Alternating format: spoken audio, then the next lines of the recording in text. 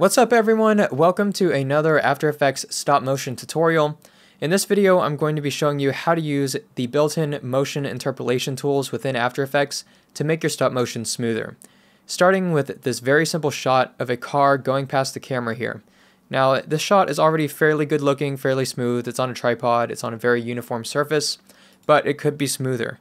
And if we go in here and watch frame by frame, you can see that some frames repeat. So this frame and this frame repeat. New frame, repeat, new frame, repeat. So I didn't take enough pictures to make every frame unique. And I want it to go about this speed, so I don't want to speed it up to achieve that. Instead, I'll use the built-in motion interpolation feature. So what you're going to want to do is find this column here, which if you hover over it, it should say frame blending. And if you don't see that column, you can press toggle switches / modes down here, and it should show up. So what you want to do is click in that box and you should get a little film strip icon that matches the heading icon right there. And what this does is it just fades each frame together to create a new frame in between. So if we slow it down here, go frame by frame, you can see some of the original pictures standing out there, but you can also see that it's fading from one frame to another to fill in the gaps so that there's always some motion going on. Now, I don't love the look of this for this shot. In fact, I rarely use this mode of frame blending, but it definitely has its place in animation and is good to know about. What I'm going to use though is pixel motion frame blending. And to get that, all you have to do is click in this box one more time, and you should get a new icon there, and that is pixel motion frame blending. Now I'm going to play that, and hopefully you can tell that this is smoother than what we started with. I'll go back to what we started with there, and you can see it's a bit choppy. Turn on the frame fading blending mode there, and you can see the fades. I turn it back on pixel motion, and you can see that it's a lot smoother. This to me looks a lot better, and I use this mode much more often. So if we go frame by frame, we can actually inspect the frames it's creating here. And as you can see, it looks pretty good. And as you can also see, as I click on each new frame, there's motion. It's not like before where we were getting repeat images. There's a new frame, and it is automatically generating these frames. Now, it's not absolutely perfect.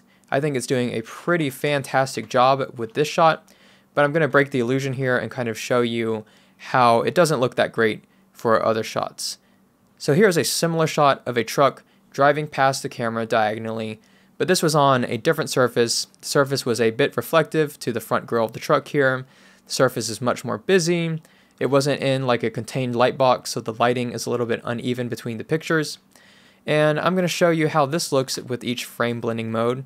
So if I turn on the first one, you can probably guess how it looks. Very straightforward. We're just blending the frames together.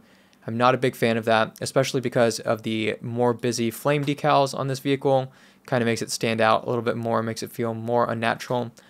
But I will go to the frame blending mode, or the pixel motion blur mode, and you can see that that unfortunately does not look great either. Because the surface is so busy, After Effects is doing a much worse job at creating new frames here. And if we go frame by frame, you can really see the distortion all over the place. So you can see that it's doing things over here that it shouldn't really be doing things over here. Everything is just kind of warping. So if you have a very busy stop motion going on with a very complex surface, you might not want to turn this on at all. For this particular shot, I definitely think it makes it look worse, and I would not be using frame blending here or this motion interpolation, pixel motion interpolation here. And if I go back here to the example that looked really good, you can see that it is actually warping the rest of the picture too. You just can't tell because it's just one big color surface, so it looks a lot better. But if you look at the dust on my lens here, you can see it's kind of moving that around, warping it as well. So it's definitely not a perfect feature, but it looks really good in certain times. And I want to show you one more example here, which is this shot of Optimus Prime transforming. And you can see it's very busy. We've got a lot of things going on. It's him transforming, taking a moment, and then looking up after striking a pose there. And so lots of things going on. And if I try frame blending here, then you can see that it also doesn't look too good. There's a lot of distortion going on there. I'm not a fan of it for that beginning. However, at the end, when he lifts his head, and at the very end of his transformation motion, when he's just kind of closing his fists here and subtly moving his arms and his chest is kind of taking shape there, I think it looks pretty good. It's just here at the beginning when things are moving, when big things are moving, that you get a lot of this distortion and it doesn't look great.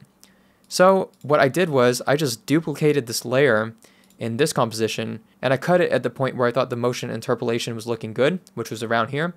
And so I turned on motion interpolation for that layer, but not the bottom layer.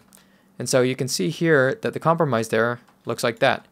So we don't have the bad artifacts there, but we have the benefit of motion interpolation on the back end of that shot for him lifting up his head and clenching his fist there. So motion interpolation is something that you could use selectively, just like how I showed how time remapping can really be used to hone in and perfect a shot. I think motion interpolation can and should be used the same way. It's a very powerful effect, far from perfect, but it's a great tool to have in your stop motion toolbox within After Effects. In the next tutorial, I'll be showing you how to combine some motion interpolation with motion blur to make your motion even smoother and more natural looking. So if you scroll here, you can see that I've actually got a motion blur going on, and I'll talk through that in the next tutorial. So be sure to subscribe for that and other future stop motion tutorials as well as stop motion animations on my channel, and thanks for watching.